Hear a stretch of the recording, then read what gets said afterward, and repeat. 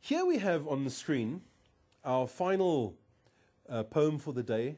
This is, of course, by John Milton, and where he's talking on, he's discussing his own blindness.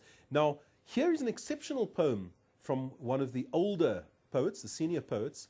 We know that this was written approximately 1644. Milton was, of course, a man of authority, but despite being a politician, was still obviously a God-fearing man. As you can see by the content of this poem, it was his ultimate ambition to serve God to the best of his ability. It's interesting to note also that he was married 3 times but never divorced. In those days, marriage was until death do you part. And this happened to him. His first 2 wives died before he did. And he remarried each time, as is perfectly acceptable according to the Christian tradition. So here, let's take a look at this. Now, obviously, he started going blind, and he realized that it was going to be his fate for the rest of his life, but he didn't let it worry him too much. This is a guy who knows how to live life to the fullest. Let's read through this poem together. When I consider how my light is spent, ere half my days in this dark world and wide, and that one talent which is death to hide lodged with me useless, though my soul more bent to serve there with my Maker and present my true account, lest he returning chide, doth God exact day labour, light denied? I fondly ask. But patience, to prevent that murmur, soon replies, God doth not need either man's work or his own gifts. Who best bear his mild yoke, they serve him best. His state is kingly. Thousands at his bidding speed, and post o'er land and ocean without rest. They also serve who only stand and wait.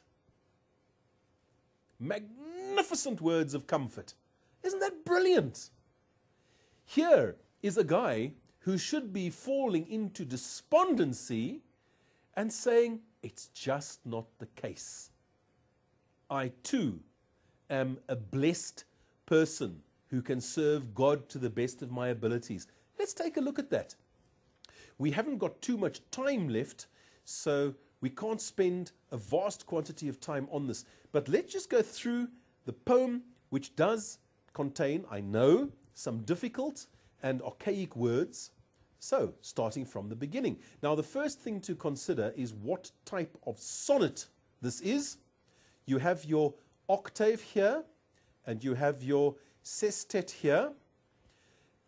And, of course, the octave always presents a problem, and the sestet presents the solution. This is, therefore, an Italian or Petrarchan form of sonnet. But let's take a look at the content. When I consider how my light... Now, please note, he doesn't talk about how his life is spent, how his light is spent. Isn't that brilliant? So he knows that his vision is fading. Ere, before, there's your version of an example of an archaic word. Ere half my days in this dark world and wide. So his light is gone before he's finished half his days, right? In this dark world and wide. It's a big world when you can't see.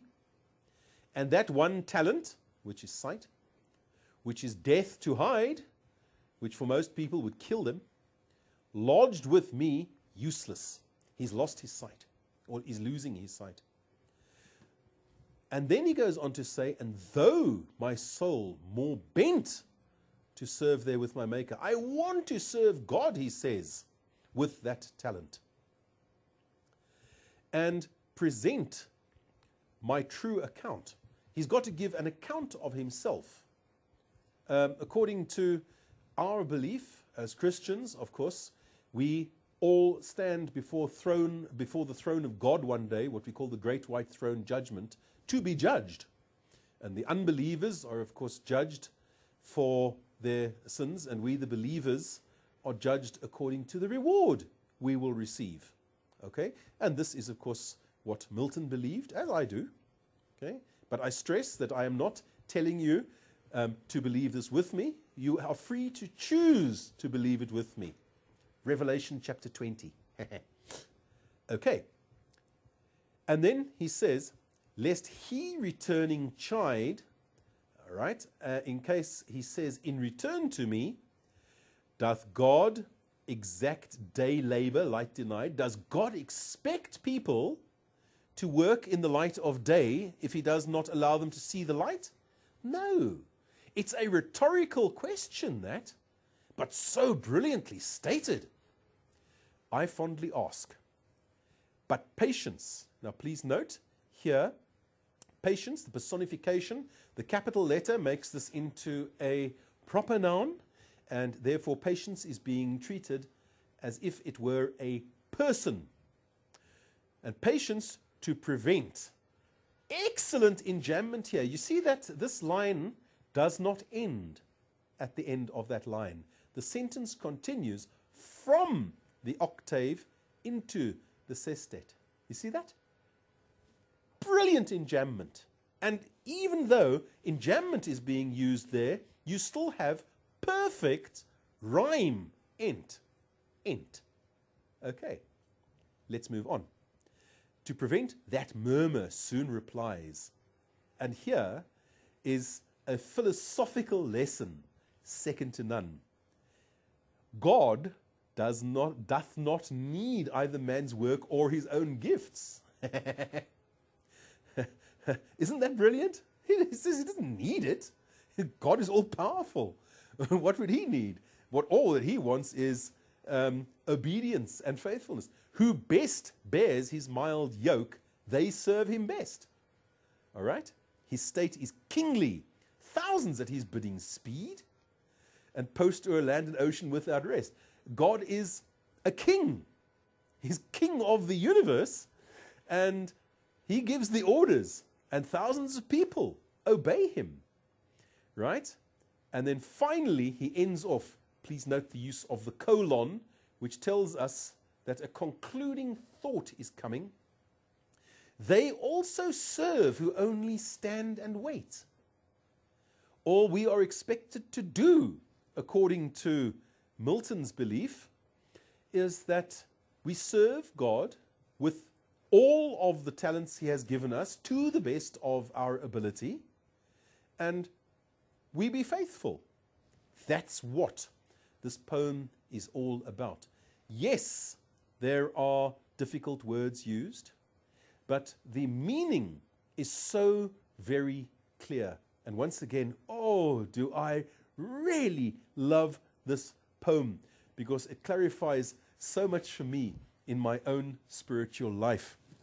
I see that the clock is ticking, so we shall have to end off at this point.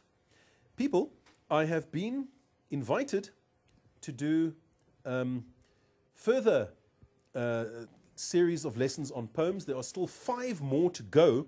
The list is in front of me here.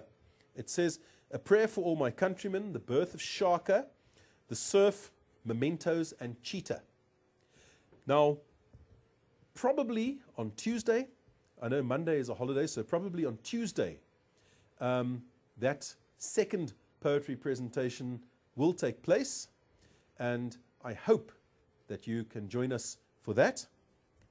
For today, remember, this was a quick revision of the poems studied by the grade 12s in the prescribed literature at first additional level.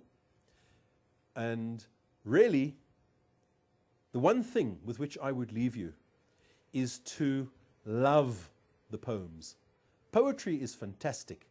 And if you can develop a taste for poetry, not just to study it because you have to pass your exam, but if you can learn to appreciate it and learn to get that message from it and ask yourself, what is this teaching me? You are halfway there to successfully achieving a good result in your literature exam in November.